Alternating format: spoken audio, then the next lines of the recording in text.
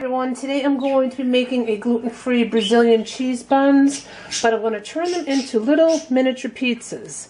The main ingredient in Brazilian buns is tapioca flour, which is also called tapioca starch. This is gluten-free by Bob's Red Mill. Here you can see how light and powdery this flour is. I'll put all the measurements and ingredients down below. I'm using a KitchenAid mixer with the paddle. I combined the tapioca flour with some salt. In a small saucepan, I combined butter and milk.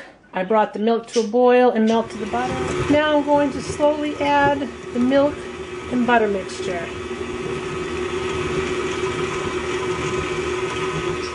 I'm now going to add a cheese mix. I'm using a mixture of Parmesan, Romano, and Asiago cheese.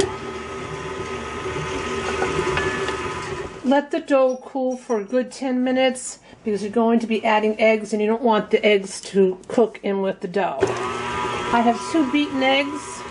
I'm going to slowly add the eggs to the batter and let that mix in completely. The batter is all mixed. I used a rubber spatula to scrape down the bowl. This is the consistency of the batter. I lined my cookie sheet with Silpat liners, and I used an extra large ice cream scoop to measure out the batter. I'm now going to bake them in a preheated 375-degree oven. I'm going to be putting sausage on my pizza. I got hot Italian and sweet Italian sausage. They are gluten-free. I'm going to remove the sausage from the casings and brown them up. While the Brazilian pizza buns are cooking, I added both the sausages to a pan. I'm just using a wooden spoon. I'm going to brown them up and crumble the sausage. The sausage is all browned up. I'm now going to drain it in a colander to remove the fat. They took 20 minutes to bake. They have that wonderful aroma of a Brazilian cheese bun, except they're flat for a pizza. Sometimes because they're so large, they will spread out, and I just take a butter knife to separate them. So here's what they look like on the bottom. Ooh, those are hot. Now I'm going to remove them and cool them on a wire rack. I'm now adding the toppings to my pizza. Spread on some pizza sauce. Don't bring it right to the edge because this does not have a crust like a traditional pizza.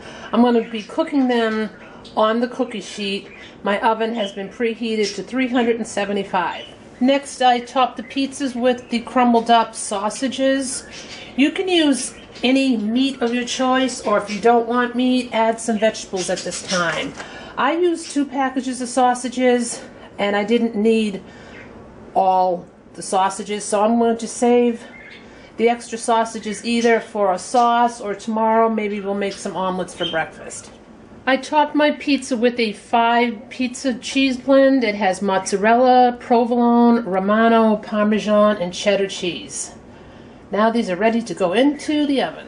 I cooked the pizzas for 10 minutes, making sure that the sauce and the cheese was hot and melted.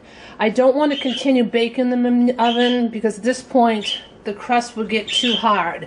So now I have my broiler preheating. I'm going to take each pan and place it under the broiler for about a minute or so, keeping a close eye on it so the cheese is nice and golden brown. It only took about a minute and a half to get the golden brown color under the broiler. I'm going to let these cool off for a few minutes before I cut them and show you what they look like on the inside. They sure smell great.